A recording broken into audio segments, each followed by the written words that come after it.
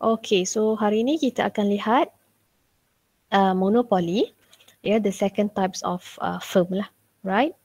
Okay, so of course kita kena tahu dulu dia punya characteristics.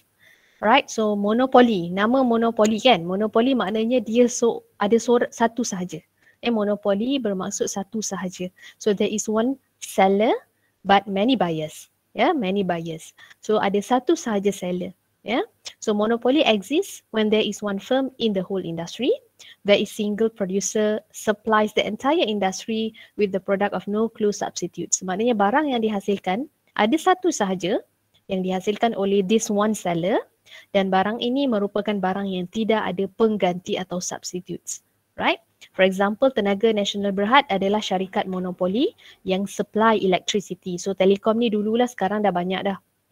So we have TNB lah yang supply electricity. Astro pun yes, dulu kita kata Astro adalah monopoli firm yang untuk broadcasting ni semua kan, untuk telecommunication and so on. Tapi sekarang ni kita ada banyak cara kan, sekarang ni macam-macam lah, filem Netflix lah, apalah kan, semua dah ada. So Astro ni not longer monopoly lah. Alright, so before they used to be monopoly company lah. Okay, so second, goods produced are unique and have no close substitutes. Barang yang dihasilkan adalah unik dan tidak ada pengganti. For example, electricity. Kita tak jumpa lagi syarikat lain yang produce electricity, betul tak? So hanya TNB sahaja. So barang ini tidak boleh diganti. Ada tak substitutes of electricity? Adalah substitutes yang macam pelita lah, lilin lah. Sanggup ke kita pakai kalau nak terang guna pelita lilin? Tak boleh. So kita nak elektrik untuk kehidupan seharian. So no substitutes for electricity so far. And then number 3, they are barrier to entry and exit. Okay, so maknanya ada halangan, ada restriction untuk new firm enter the industry, dan ada halangan juga untuk exit lah. Maknanya untuk monopoly company usually dia ada link dengan government. So usually macam TNB ni dia government link industri lah, dia ada link dengan government. Maknanya lesen ataupun license and so on, permit and so on tidak boleh didapati dengan mudah. Jadi TNB ni adalah government yang lantik untuk organize, untuk manage electricity supplies di Malaysia. So because of that restriction, that barrier, so this kind of firm akan sentiasa menjadi monopoli dalam negara. Right, so next insyaAllah nanti kejap lagi kita akan lihat apakah itu restrictions ataupun barrier to entry. Alright, so because of barrier to entry, monopolies face no competition. Okay. And then the firm will have full power to control the price. So kita kata monopoly adalah price maker. Dia yang control the price. Harga ditentukan oleh company itu, bukannya market. Macam harga elektrik lah TNB. Kalaulah kos meningkat, dia akan simply naikkan harga. And kita tidak ada pilihan, kita akan masih menggunakan electricity, betul tak? Begitulah. So the demand usually inelastic. Consumer demand untuk electricity ni adalah inelastic sebab tak ada lagi company lain yang boleh menawarkan that kind of services, right? And advertising is minimally practiced. Okay, so the important part is that kita kena tahu monopoly, there is one seller, and then they produce no substitutes goods, unique goods, and then they are barrier to entry, they are price maker, they have full power to control the price. Okay, now kita nak lihat the demand curve. So bagaimana demand curve of monopoly? So demand curve dia adalah downward sloping. Downward sloping, which dia based on the law of demand. So law of demand states that when the price increases, the quantity demanded decreases and vice versa. Tetapi monopoly demand dia walaupun downward sloping, so demand dia adalah inelastic lah. Inelastic, right? And average revenue, average revenue pun downward sloping. Average revenue tu adalah sebenarnya the demand curve also lah. So average revenue and demand curve downward sloping, marginal revenue curve downward sloping, tetapi dia lies below the average revenue curve. So dia di bawah average revenue curve. So this is how it looks like. Yeah. So D adalah downward sloping average revenue and demand curve. Di bawahnya marginal revenue curve. Right?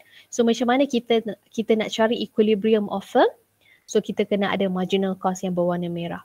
So marginal cost intersect dengan marginal revenue. So this is the equilibrium point. So berapakah quantity? 100. Now harga dia kena naik touch the average revenue lah. Ya, the average revenue merupakan harga juga. Ya. So the price is 5 ringgit. Okay. Right. So that is how apa yang kita lihat sebagai the profit maximization condition of monopoly. So monopoly, dia punya demand curve downward sloping, yeah, and inelastic. Okay, so this is the main important part lah, ya, short run equilibrium or short run profit. So untuk monopoly juga dia akan face 3 types of profit: supernormal profit, subnormal profit, and normal profit. So this is supernormal profit. Supernormal profit bermaksud profit lah, ya, the firm is making profit sebab total revenue greater than total cost, average revenue greater than average cost at equilibrium. Alright, so kita ada marginal revenue, average revenue here, marginal revenue di sini.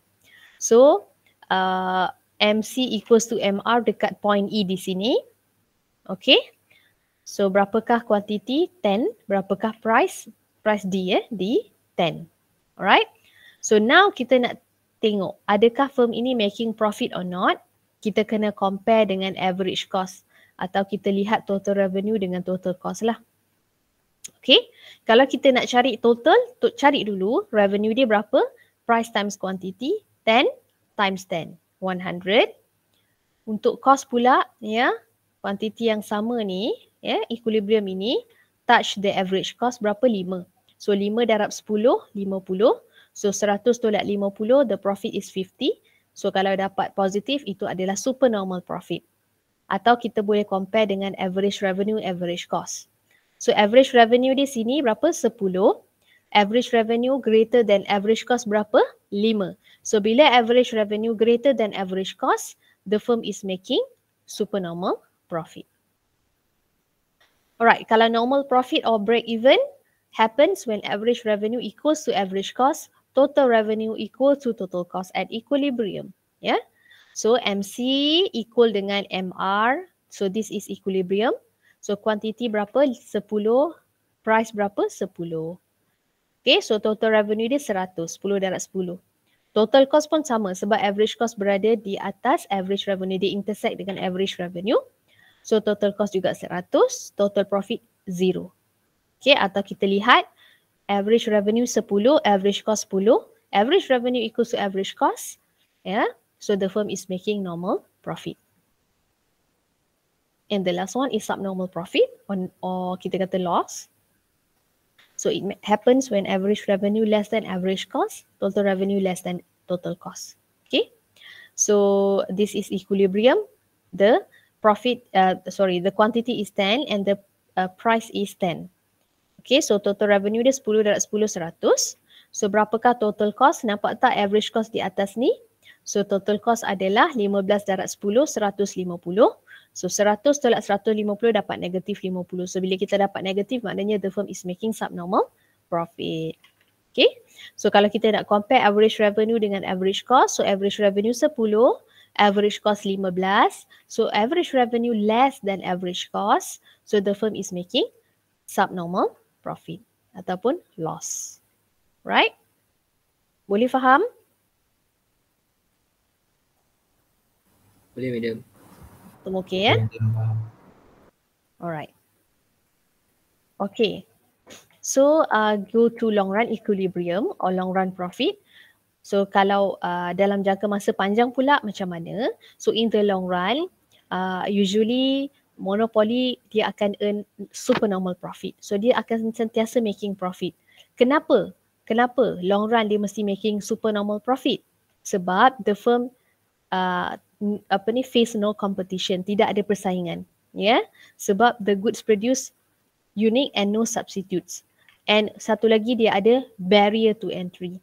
So because of that, dia tidak ada pesaing, then kita kata apa, the firm will always making supernormal profit. Sebab bila ada perubahan pada kos naik, dia naikkan harga. Kadang-kadang kalau kos tak naik pun dia naikkan harga juga. So dia akan sentiasa making profit, and sebab dia tak ada competition and they are barrier to entry and the demand is inelastic, right? So this is the long run equilibrium lah. Ya, supernormal profit. Okay. So now kita nak lihat, ya, tak ada dalam slides ni, ada dalam textbook. Barrier to entry. Okay, so apa itu barrier to entry? Ya.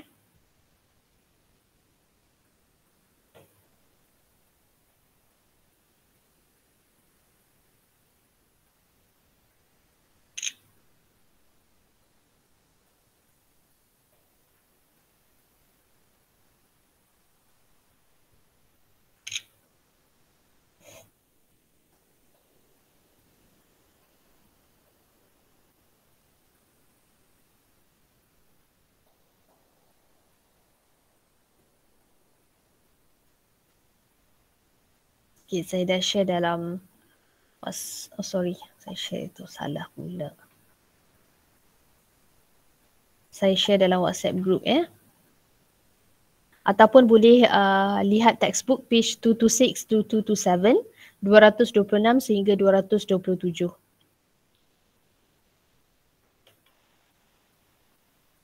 Okay, so kita lihat apa itu barrier to entry. So barrier to entry are restrictions lah ya, to prevent other firms or seller from entering the industry.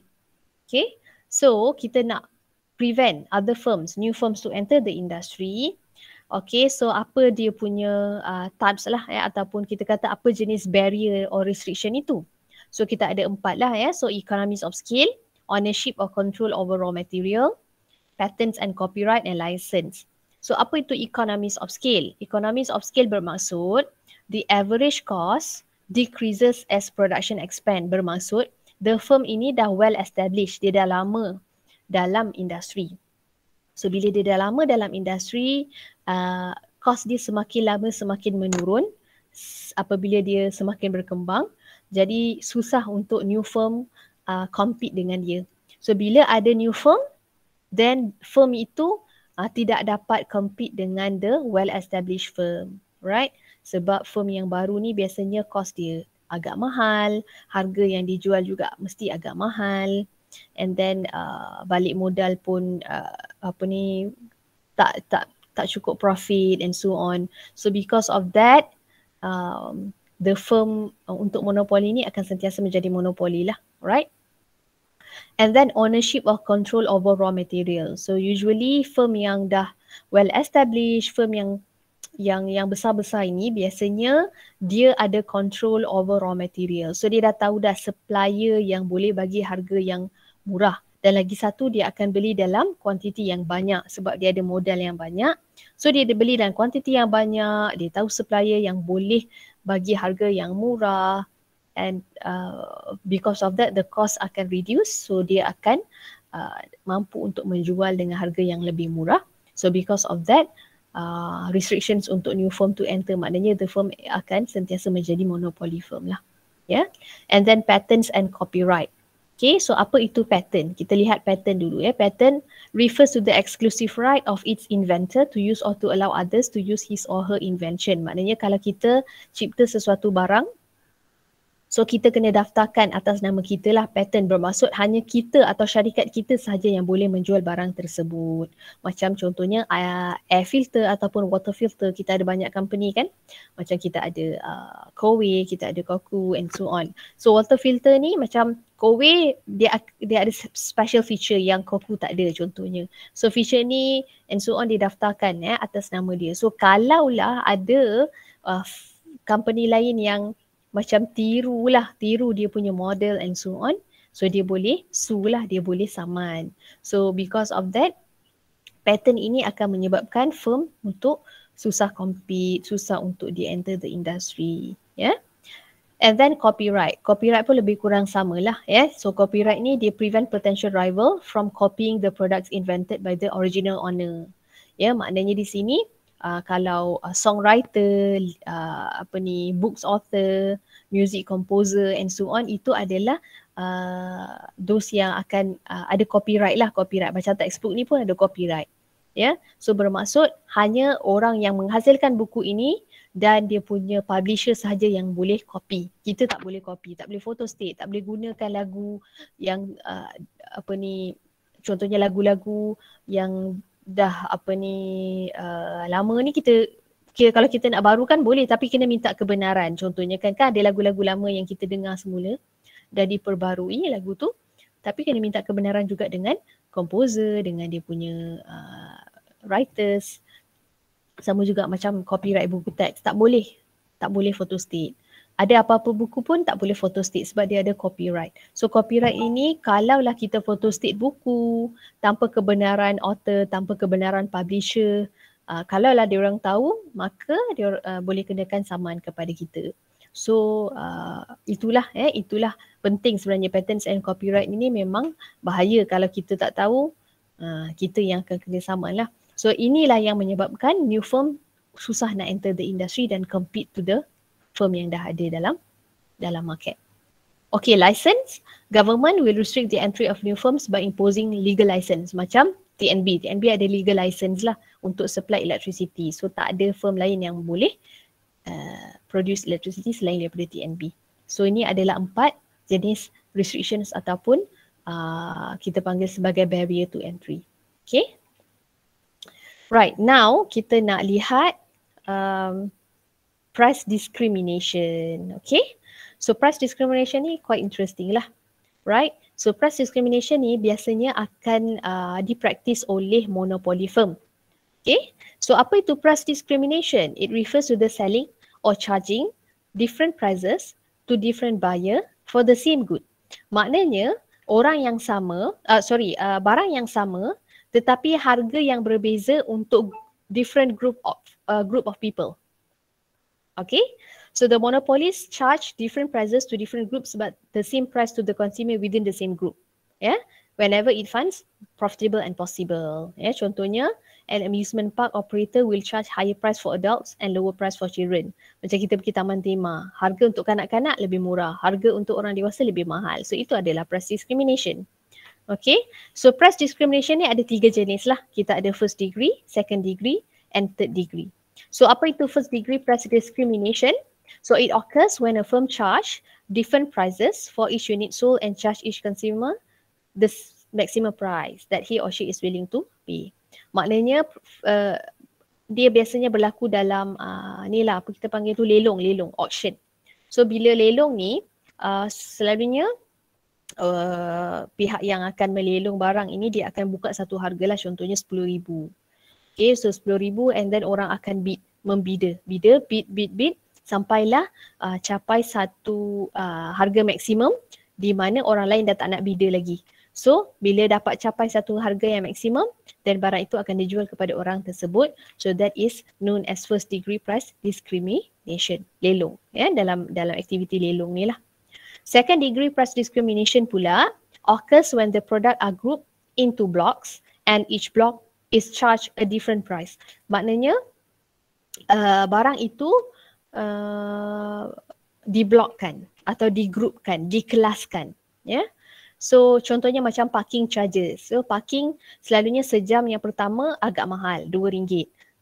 Jam yang kedua mungkin lebih murah RM1. Jam-jam seterusnya 50 sen. So dia akan berubah-ubah ikutkan blok lah. Macam electricity pun sama. Berapa kilowatt yang kita guna pertama murah. Semakin banyak kita guna electricity, semakin mahal. Fotokopi pun sama. Satu keping mahal. 10 keping agak murah. Dan kalau lebih daripada itu, lebih murah. Itu dipanggil sebagai second degree price discrimination. Dan yang terakhir adalah third degree. Third degree price discrimination. Di mana the market are divided into sub-market or sub-group. Okay. And the price depends on the price elasticity of demand. Okay, contohnya macam movie ticket. Movie ticket untuk orang dewasa lebih mahal berbanding dengan kanak-kanak. Sebab orang dewasa yang selalu pergi tengok movie. So bila dia selalu pergi tengok movie, maknanya dia punya elasticity tu inelastic. So dia tidak begitu heran lah dengan harga kan. Sebab nak tengok movie ni, lagi-lagi sekarang ni macam-macam movie and boleh dah tengok movie, so mesti ramai yang akan pergi tengok movie kan. So harga untuk adults lebih mahal lah sebab elasticity of price itu adalah inelastic. Okay.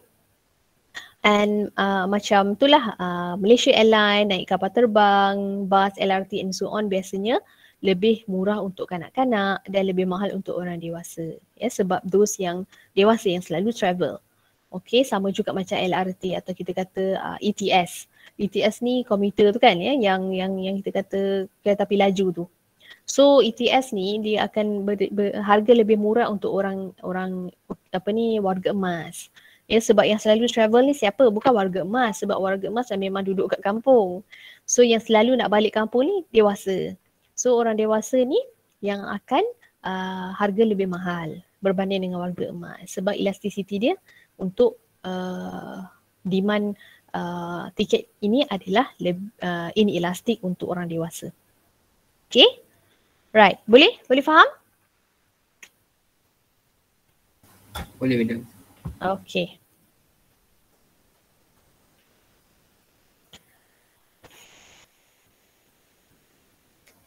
Okay. Then kita lihat juga ya, kita dah tahu types of price discrimination. Now kita nak lihat pula apakah kita panggil condition. Ya, keadaan di mana sesuatu firm itu practice price discrimination. Bolehkah semua jenis firm practice price discrimination? Okay. So boleh atau tidak kita kena lihat condition ini. Okay. So boleh lihat WhatsApp group ataupun boleh juga lihat textbook page 235 sehingga 236. Okay. So apa condition of price discrimination? First, mestilah firm itu monopoli. Perfect competition tak boleh. Ya, sebab apa? Kena ada monopoly power. Sebab untuk firm yang ada monopoly power saja yang boleh menentukan harga. So kalau firm itu, kalau harga ditentukan oleh market, tak boleh lah dia nak charge price, dia nak practice price discrimination sebab harga bukan dia tentukan. Tapi kalau firm yang tentukan harga, yes, dia boleh practice price discrimination. And then market segregation. Ya, so firm itu mestilah boleh segregate atau segment the buyers into distinct group of classes. So kalau firm itu mempunyai ability untuk groupkan different consumer dia dalam group-group dan market, then yes, the firm can practice price discrimination. And then different degree of elasticity of demand. So kalaulah barang yang dijual ini mempunyai different degree of elasticity, contohnya macam itulah movie ticket ya. Price kita ada elasticity, kita ada inelastic demand and elastic. So kalau macam saya kata adults yang selalu pergi tengok movie, so demand dia akan jadi inelastic, so harga lebih mahal. Untuk kanak-kanak jarang-jarang pergi tengok movie, so the elasticity dia agak elastic lah ya, elastic, then the price will be lower. Okay, no resale, tak boleh jual balik lah barang yang telah practice price discrimination. And low cost of market separation or segmentation. So monopoli ni akan memastikan bahawa kalau dia practice price discrimination, kalau dia groupkan market atau dia groupkan group of people ya dengan harga yang berbeza ini, the cost of group ataupun separate the market itu would be lower than not practice price discrimination. Okay, so dia pastikan itulah ya, cost dia lebih rendah berbanding kalau dia tidak practice price discrimination. And usually kenapa firm akan practice price discrimination? Objektif dia adalah to making profit. Sebab apabila sesuatu firm itu dia practice price discrimination, dia akan dapat profit yang lebih banyak berbanding kalau dia tidak practice price discrimination. Right? Okay, so this is the comparison lah. Boleh lihat apa comparison between perfect competition and monopoly. You can read by yourself. Okay, so kita lihat soalan. Okay, contoh soalan. So ini adalah diagram. Yeah. What type of market structure this firm is operating? So kita lihatlah kalau demand curve dia kita lihat downward sloping, so kita tahu this is apa? Monopoly. So kita jawablah monopoly. Monopoly. Because apa? The demand curve is downward sloping. Kita boleh jawab macam tu. Then soalan seterusnya, determine the profit maximizing price and output. Maksudnya equilibrium price and equilibrium output lah. So MC equals to MR, so quantity 10, price dia berapa? 18. So kita kata, kita tulis price 18, quantity 10 units. Then calculate the profit earned by the firm and explain the type of profit. So macam mana kita nak kira profit, kita kena ada revenue dan cost. Betul? So total revenue sama dengan berapa? 18 darab 10 berapa? 180. And then kita ada total cost. Berapa di sini? Total cost. So average cost dia 15. So 15 darab 10.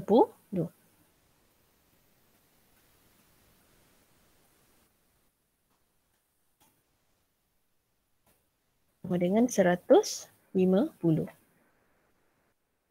So the profit berapa?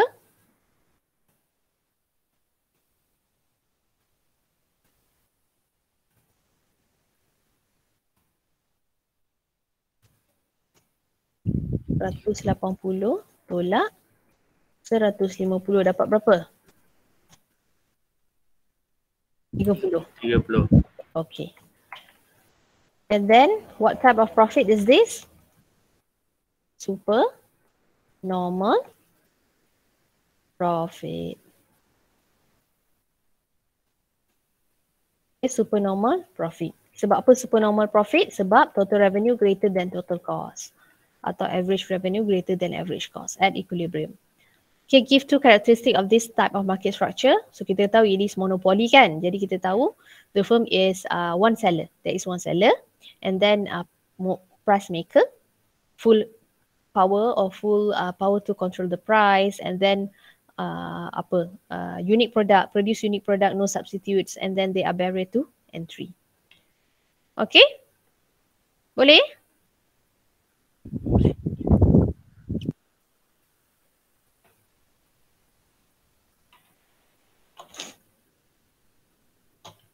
Okay, kalau okay, boleh lihat soalan lah. Yes, try to do the question dalam page 263 dan 264. Page 263, 264.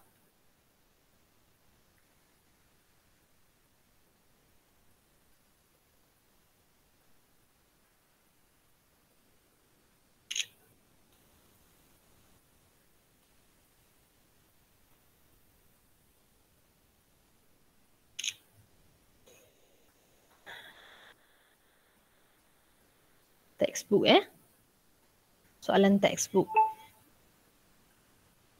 Okay, so soalan textbook ada dua jugalah. Iaitu dia ada jenis diagram dan dia ada jenis table. Okay, so cuba buat soalan 3 dengan 4 ni. Sekejap lagi kita akan discuss dalam 15 minit macam tu. Boleh? Boleh, madam. Yeah, alright. Okay.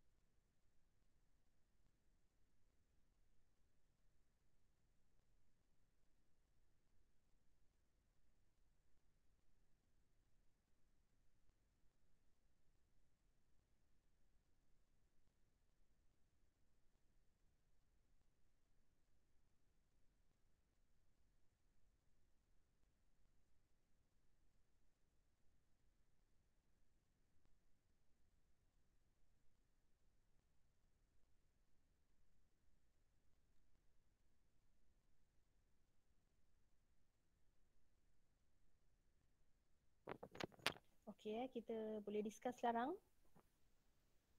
Okay, kita tengok soalan 3. The diagram illustrates the profit maximizing conditions of an imperfectly competitive firm.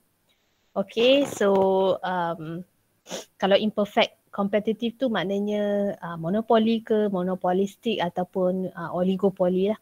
So kita lihat, label the curves in the diagram respectively. So kita ada kotak dari atas sampai bawah. So yang atas sekali apa? Siapa boleh jawab?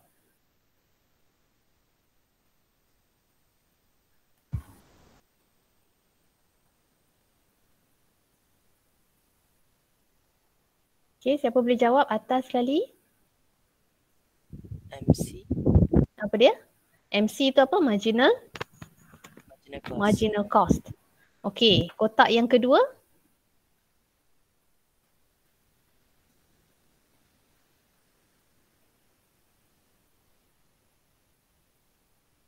AC. Okay, average cost. Ketiga? Average revenue. Okay, average revenue ataupun average revenue equals to demand. Ya. Yeah? Dan akhir sekali?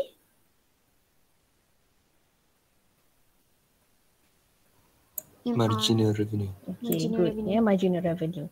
Alright, determine the profit maximizing price and quantity.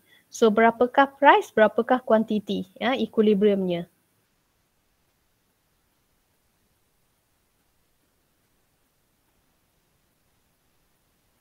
Siapa boleh jawab? Price 19. Okay, quantity? 50. Okay, so MR equals to MC. So price is $19 and quantity is 50 units.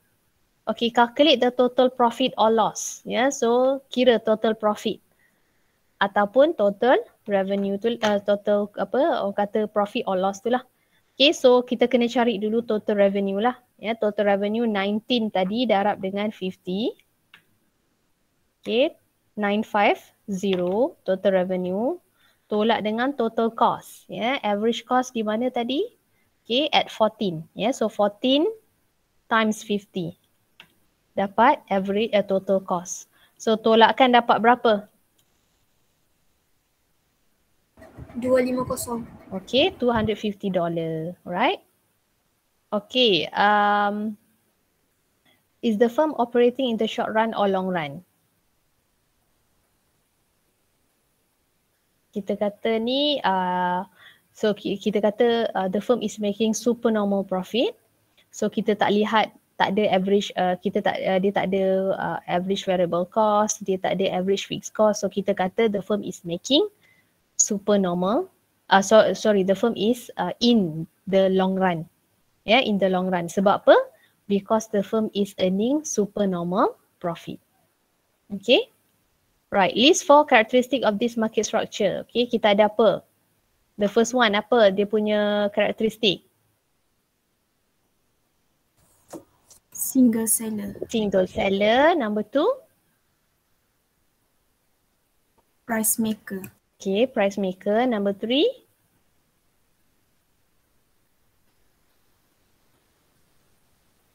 Barrier to entry. Okay, barrier to entry. And number 4? Produce apa? Produce? Unique product. Unique product. Yeah, no substitutes. Okay, so itu cara kita jawab lah untuk soalan jenis yang ada diagram. Untuk soalan yang dalam bentuk table, soalan number 4. A monopolist has the revenue and cost information. Yeah, as shown in the table below.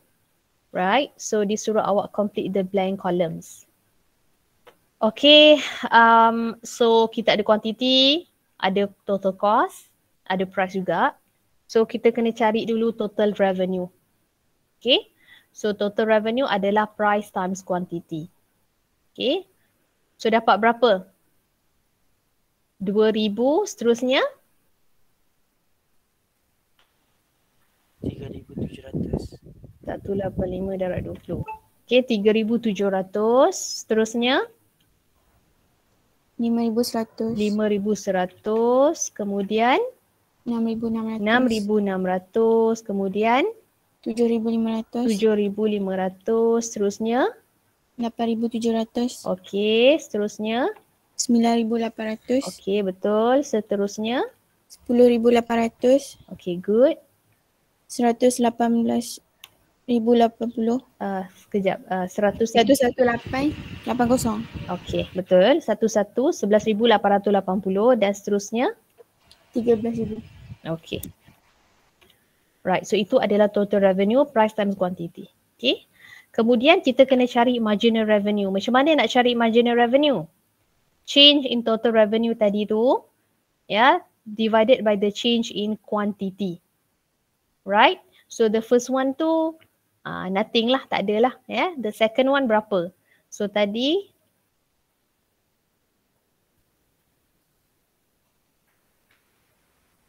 okay, so the marginal revenue adalah yang pertama adalah berapa? 1,700, betul tak?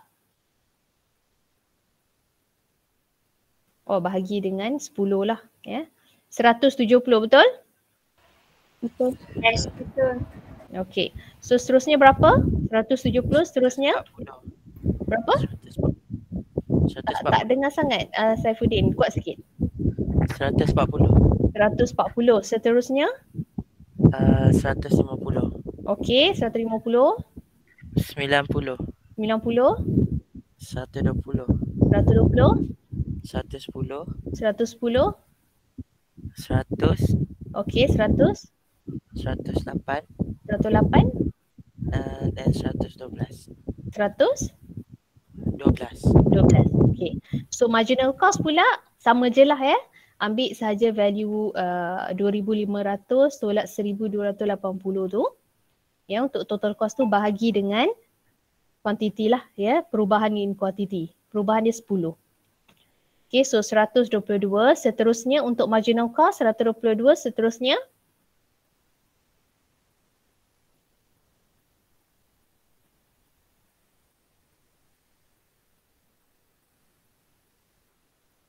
okey, siapa boleh tolong jawab? 122 dan 118. okey, 118. 112. Okey, 112. 108. 108. 120. 120. 130. 130. 138. 138. 142. 148. 142, 148. Okey. Right. Okay, kita tengok soalan seterusnya, dia tanya apa? Determine the profit maximizing price and output. So, nak cari equilibrium tu, profit maximizing price and output, kita kena ambil MR equals to MC. So, di manakah MR equals to MC? Berapakah value MR equals to MC?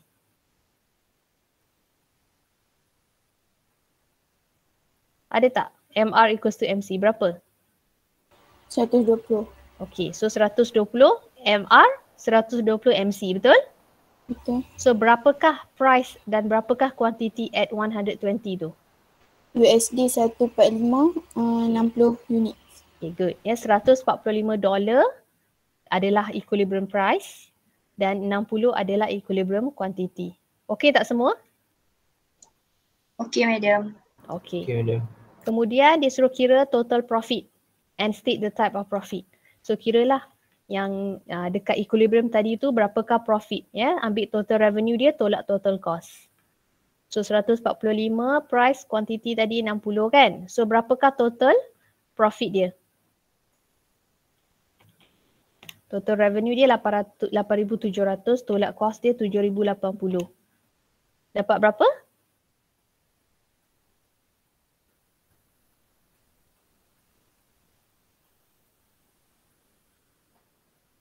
Satu 620. 1,620. Dapat tak? 20. Semua dapat? Dapat. Okay, 1,620. Jadi what type of profit is this? Supernormal. Okay, supernormal profit. Kenapa? Because the total revenue is greater than total cost at equilibrium. Okay, briefly explain why does the demand curve of monopolies is downward sloping and inelastic. Okay, kenapa? Monopoly dia face downward sloping demand curve and it is inelastic. Okay, because number one, it is actually depends on the law of demand. Sebab itu dia downward sloping. And kenapa dia inelastic? Because the firm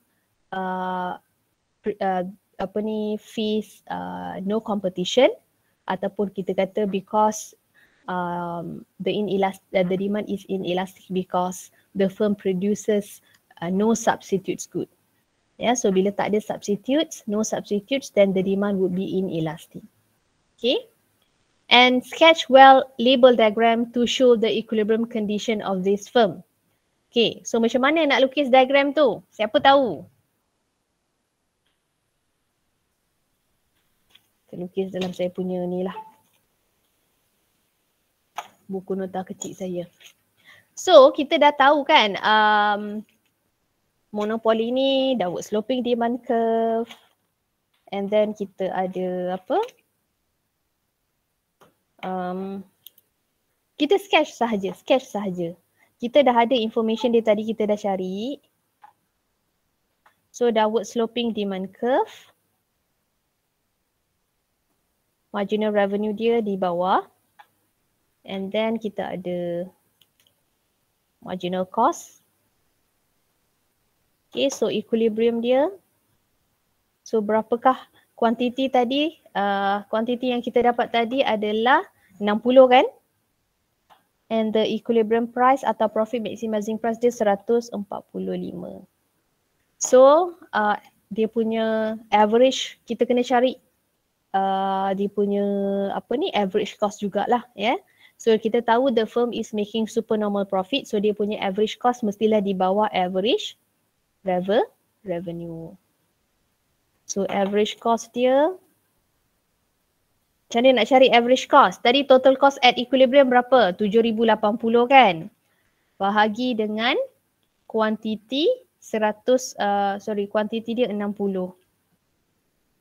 So average cost dia 118.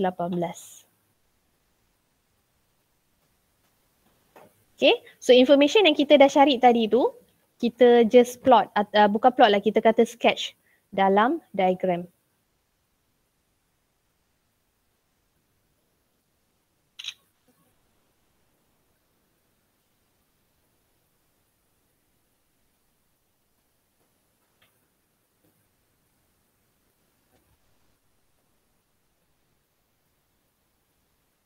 Okay, saya dah share. Okay. Boleh? Boleh.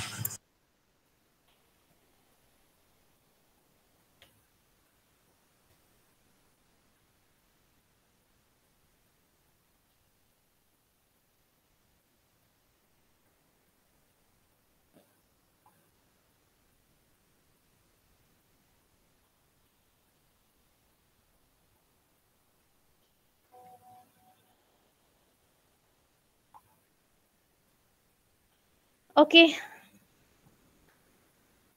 Ada soalan?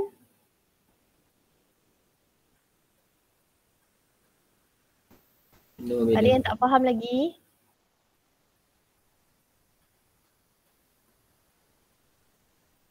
Tak ada ya? Tak ada. Semua okey? Okay, kalau tak ada soalan lagi, regarding your assignment ya. Your group assignment saya dah bagi, cuma